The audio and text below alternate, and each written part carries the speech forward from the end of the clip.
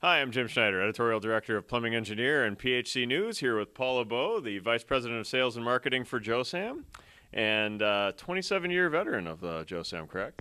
27 years. Who would have thought, Jim? I still to this day, I have a daughter that's 10 years old, and I can't believe it. She'll go into the bathroom, and she'll come out, and she'll say to me, "Mom, there's not a Josam drain in that bathroom." But, when you work for good people, you stay with good people, and that is the reason I am where I am today for 27 years. And so clearly, you don't stay at a place that long unless you're being treated well, unless you're part of something, that's positive. And so, can you talk a little bit about what that's like as for you and other Josam employees? I can, and when you come to Josam Company, you don't come as an employee. It's a family-owned business, and you eventually become part of the family. And that is also conveyed with our sales representatives. When you're on this team, it is a team, and it's a family team. And I work, and I always have worked. I worked for the current owner's father when he bought the company out of bankruptcy. And that alone, it's been a pleasure to be a part of this company since inception in '87 and see what's been done with the company and to play a role in it. It's nice. And, I work for people that truly value what their employees do for them, and they realize they wouldn't be where they are today without employees. Give you an idea, I think you talked to Scott earlier, and what Scott didn't tell you is when his parents bought the company, they bought the assets of this company, not the liabilities. Therefore, they did not have to pay off some of the vendors that had not been paid through the bankruptcy.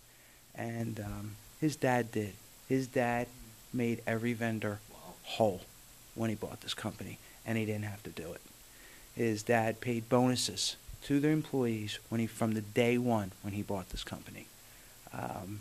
They're just, it's rare. I mean, and the other nice thing, I work for Scott now, and, I travel, I work with our sales force. If I have a problem, I go into Scott and I tell him the problem, and I get a look that isn't a look of confusion. It's a look that he understands my problem because he's so active in this business. You know what? He just made that sales call last week and had the same exact problem. That's nice, and a lot of people don't get that when you have these levels of management till you get to an owner.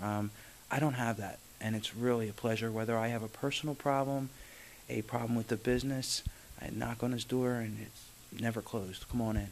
That's nice. It is, and it was clear, again, even on the tour, that Scott has obviously been a part of this business from the ground up and knows everything that's out there. Like, he was showing us the product, he knows the people. I mean, I think there's an engagement there that I think is pretty special. There is, and as a matter of fact, sometimes I'll listen to him on the phone if he's in whatever office and I'm beside him, and he has like a parts book open and he's identifying parts for a guy that called him on the phone, and I'm going, "Scott, what are you doing? That guy needs this part, and I have to help him get there." And, and I think our reps feel it. He's very approachable. He has a son coming into the business now who I truly enjoy working with. When Scott told me Junior was coming over and he was going to report to me, there was that bit of apprehension. I have the owner's son reporting to me, and it's been a pleasure. Scott Junior is a very respectable young man. He realizes he has a lot to learn in this industry. It's not a beat on the chest, "I'm the owner's son and you'll do what I say." Couldn't be further from that. And he's young and he has refreshing ideas that are going to help this company continue to grow. And I'm as excited as all hell about it. That's great. And I think there is an attitude of much more of responsibility than of entitlement, for sure, in the family ownership. I think like there is a real responsibility to the business, to the employees, and I think you sense that in sort of the team atmosphere that's out there. Absolutely. And I mean, that goes from, I can remember Scott Jr. when he would come work in the warehouse in Philadelphia. They worked their summers there, as did Senior when his father was the rep. And they had a pipe, valve, and fitting house. I mean, my mom worked for the pipe, valve, and fitting house then, and she told me Scott Senior would come and work in the warehouse. These guys learned, and the nice thing about it is they've been in so many different aspects of the business. They've been a general contractor. They've been a mechanical contractor. They've been a wholesaler. They've been a rep. They understand, and they are able to put themselves in everyone else's position when they make a decision. which is really nice. And, you know, being a young kid coming and working in this business, that's one of the things the Holloway family has taught me in management.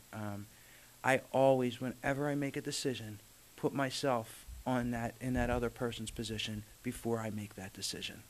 And that's invaluable. Any other thoughts you'd like to add? Perspective of the Josam team member? I don't want to say employee. And you're right, because when you don't say employee, because, you know, even working for Scott, I never feel like I work for Scott. I feel like I work with Scott.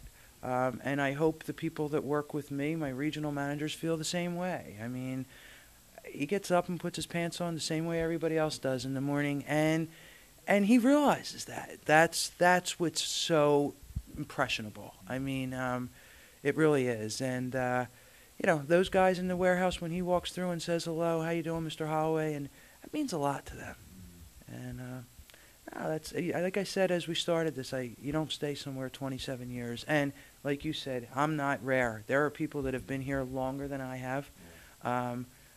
There are people, I have to say, probably the minimum is 10 years that people stay here. If things aren't going well and you don't enjoy who you're working for, you don't stay somewhere that long. Absolutely not. That's very true. And thank you very much for taking the time to chat with us today.